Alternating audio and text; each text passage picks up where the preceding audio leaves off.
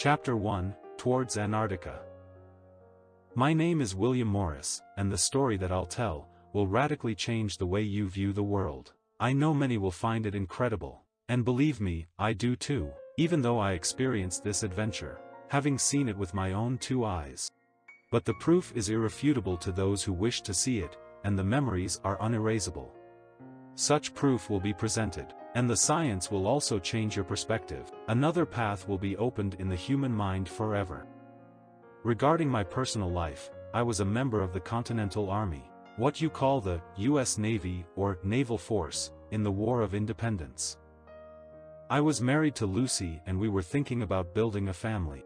However, the war postponed all plans, as it usually does, with a pain similar to that of a chopped root of that brilliant tree of which gives life to the garden.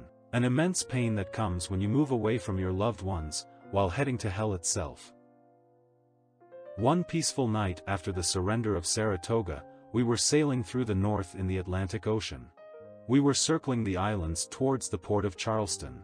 The full moon was the only light that lit up our path that night. Thousands of stories and anecdotes arose between the boys in between a little whiskey to calm anxieties of a bumpy war. At the time, there was already talk of the voyages of James Cook and his obsession of crossing the polar Antarctic Circle, although it was not well known who was behind his financing or why such obsession, nor was I into the subject at hand. I wasn't captivated enough, and I wasn't paying much attention. The boys just continued with their stories. The captain, Butler, who was well respected in the group, joined the navigation stories, commenting that it was possible that there was a passage somewhere in the polar Antarctic Circle, and that such passage could be the connector or portal to other worlds. He said it seriously, without hesitation for an instant.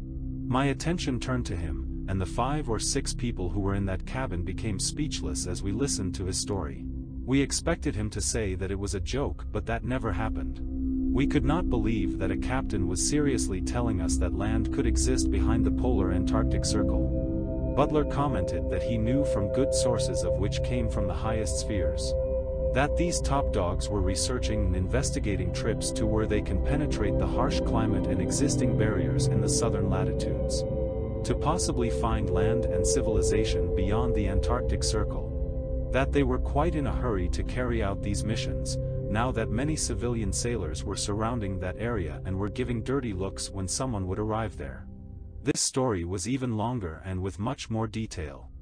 He also commented that he saw with his own eyes a map indicating the coordinates that could be the opening of said passage. And even though I was stunned, I'm sure others were too.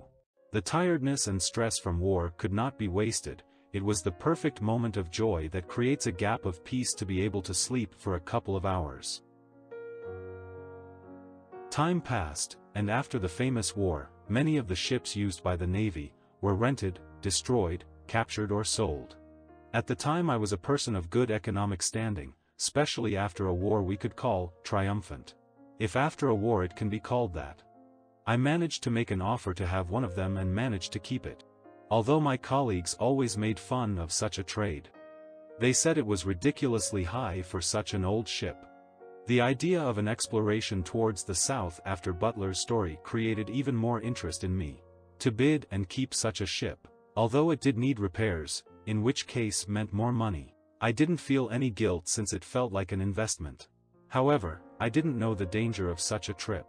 I needed to provide myself with great navigational equipment. Lucy, my wife, was not happy about this plan, and this also caused some delay. By the end of November I planned to leave Charleston and head with a few stops along the way, directly towards the Antarctica continent. During the idea of forming a team, I spoke with former colleagues and some of them made some of the most ridiculous excuses to not come along. And I don't blame them either. The idea of said trip was not very encouraging.